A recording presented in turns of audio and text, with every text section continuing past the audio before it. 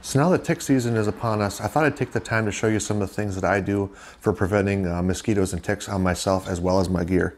Number one thing I'm going to use is Permethrin. Now this particular one here is the Sawyer brand. I've used this in the past. This works pretty well. The other option I have is I buy the concentrated formula. Now I bought this locally. You can buy it at places like Tractor Supply. You can even buy them from, I believe Amazon sells stuff like this.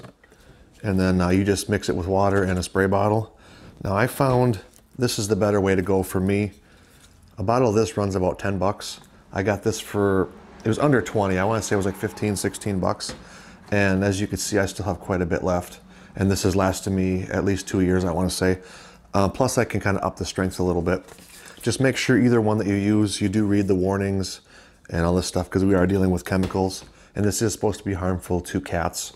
But this one here says it's safe for dogs, so take it for what it is. So I've got some of my clothes laid out here on the garage floor. Let me show you what I do as far as treating those with my Permethrin.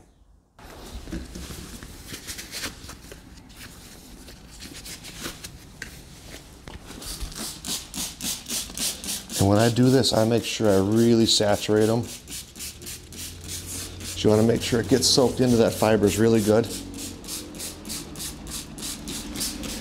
And especially with the pants and the shirts, make sure you get really good around the sleeves and the cuffs.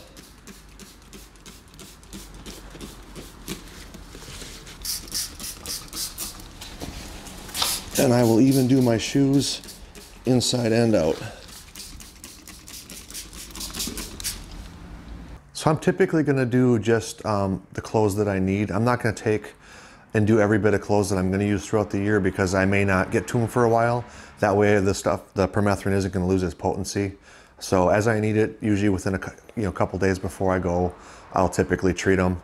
And I like to treat my stuff multiple times throughout the year just to make sure that I've got the Permethrin on there because I hate ticks. I absolutely hate them and I don't want anything to do with them.